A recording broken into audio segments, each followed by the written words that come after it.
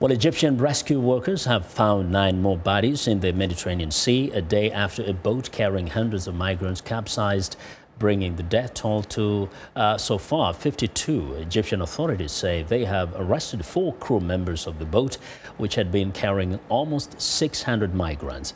Now, the boat sank on Wednesday off Barj Rashid, a village in Egypt's northern Bahira province, where the Nile meets the Mediterranean. Rescue workers have so far saved 169 people, and it is feared the death toll could hit several hundred. The boat had been carrying Egyptian, Sudanese, Eritrean and Somali migrants. It was not immediately clear where the boat had been heading, though officials said they believed it was going to Italy.